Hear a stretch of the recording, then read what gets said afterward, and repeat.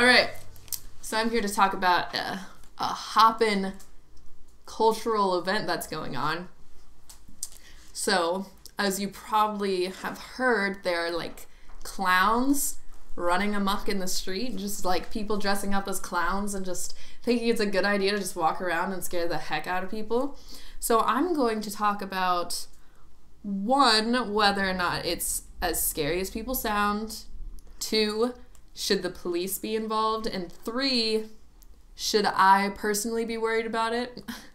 So, one, is it scary? Yes. Duh. It is terrifying. Like, what?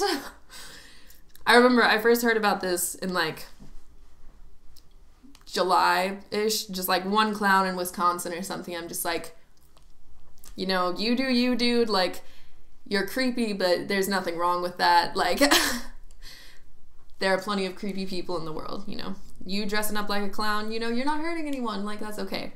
But now there are like tons of clowns and it's happening all over the country. And there are tons of videos of people like finding these clowns. Most of them look pretty staged, which is fine, because that still just means that there are people dressing up like clowns and thinking that's a good idea.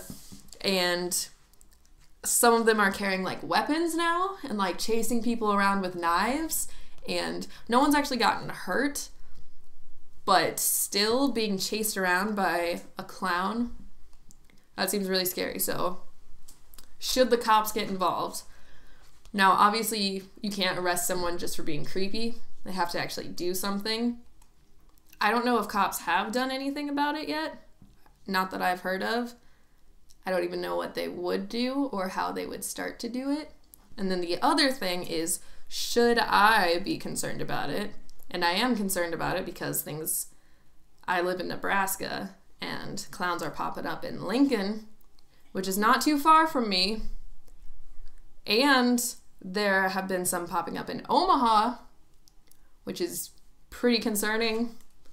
Random news articles is talking about how police are even saying not to be violent towards these clowns because the clowns aren't doing anything, because apparently people are arming themselves for this impromptu clown apocalypse.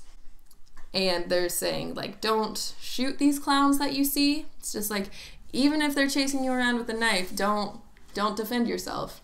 I mean, and there are also videos where it's like, there are several different reactions that the people have. They either are in a car and they're just like, holy cow, I'm driving away from this clown. Or they try and like scare it off like it's an animal or something. But maybe we should just try talking to the clowns. Just be like, hey dude, are you okay? Or maybe talk to them and get some evidence that they're a part of a weird satanic clown cult and can get these people locked up. So I don't know. I don't know if the cops can do anything. I don't know if they will. Hopefully this all just dissipates and it'll just be a distant memory. And I can tell my kids, be like, oh yeah, summer/fall of 2016, just random clowns started popping up everywhere and terrorized people for a little bit. But then it ended by the time we got to October.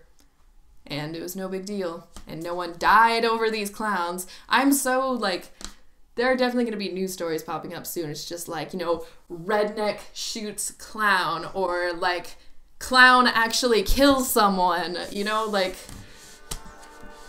what a time to be alive. All right. Peace out.